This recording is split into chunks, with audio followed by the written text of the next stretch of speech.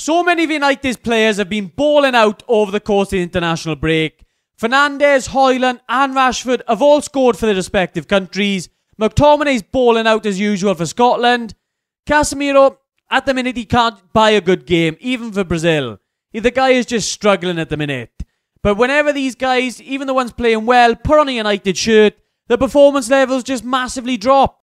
And why is that? Well, I've cast my mind back over the start of the season, had a rewatch of the most recent games as well, and I do think there's some tactical issues in Ten Hag's setup that's really cropping up time and time again. And I think there's 3 things that I'm going to talk about in the video today that if Ten Hag doesn't sort these, then we're really going to struggle to qualify for top 4 this season, never mind anything else. It's not looking good, bruv. In the Premier League, we haven't had a good performance at all so far. We've had one good game, I think that was probably the one in the Carabao Cup. I'm not going to obviously call for Ten Hag's head just yet. Far from it. I'm going to cut the guy a lot of slack.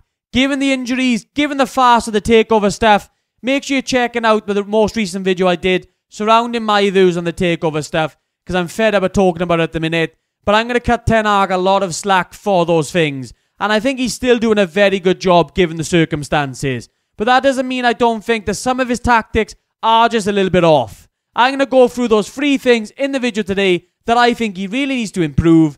Drop a like if you enjoy, subscribe if you're new around here, and let's get into it. Okay, let's go. So the first thing, guys, and it's going to be surrounding the sort of manic nature of United's game at the minute. It's a double-edged sword, but I'm going to talk first of all surrounding the attacking side of it. And it's going to be surrounding a lot of it, surrounding this quote that he made at the start of the season. Talking about United being the best transition-based team sort of in the world. And I understand, yes, it's great to be a great transition-based team. And it's sort of what United have been built on over the years. That quick attacking football, that's great. But you also need to learn how to control games sometimes. To sort of control the tempo of it a little bit more. Which is simply not doing that. Even against teams that we really should be dominating, we're not doing that at the minute. There's no control. After last season, I thought there was going to be so much more control in United's possession. We obviously used the excuse last year for a lot of the direct football.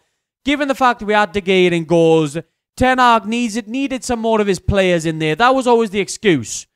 But now, obviously, we brought in Onana. We've got Mount. We've got Amrabat.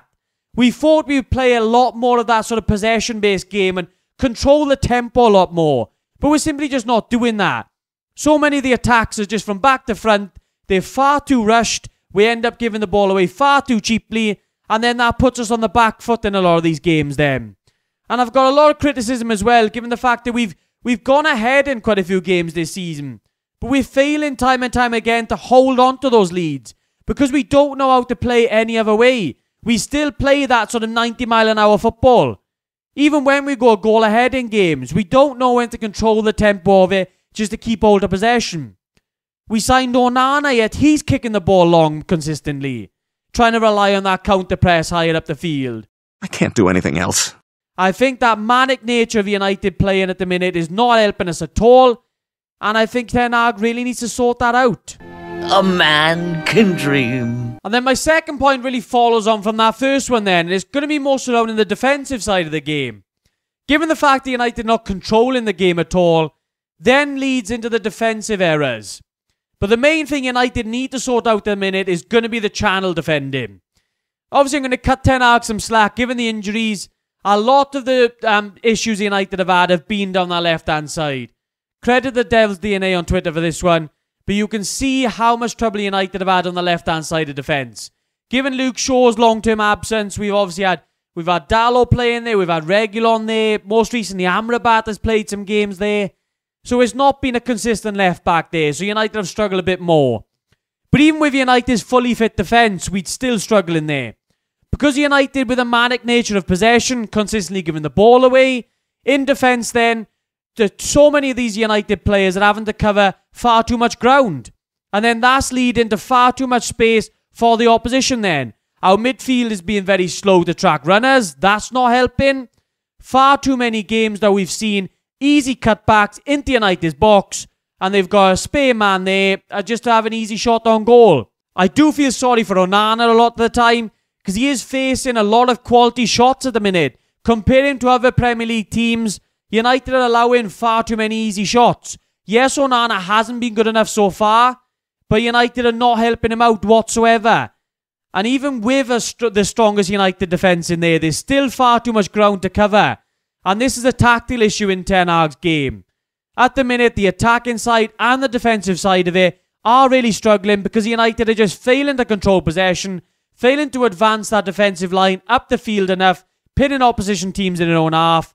United are not doing it. And these end-to-end games, even against weaker teams, are hurting us massively, both attacking and defensively.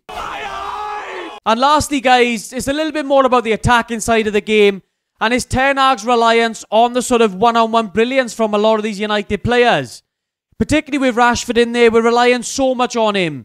Last season it did work, but he massively overperformed on his expected goals last season.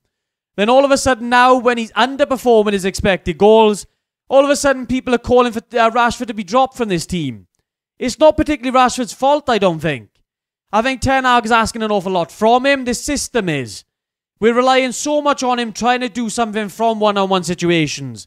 Same with Fernandes as well. People are complaining about him. People are calling for him to be dropped from this team.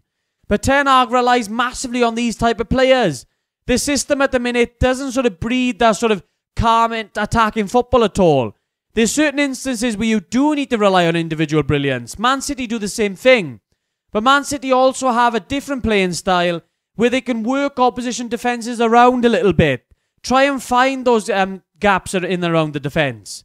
But United don't seem to have that other tactic to their game, and we're really struggling because of that this season. We're giving up the ball far too easily. We're trying to counter-press on teams. I think we're relying far too much on that counter-press, and I think it's not really worked for United so far this season. And then that's not to mention as well Højlund up there. Højlund, I do think, is going to be one of the strikers for the future, definitely. He looks to have so much all-round talent. In that Galatasaray game was one of the first ones where United started to feed him a little bit more, and you saw exactly what he can do. But now United need to do that so much more, and I think if we were to sort of get a bit more controlled possession and work those better opportunities, Højlund can find that space then. He's that type of striker. If you get good balls into the box for him, he will feed on them all day.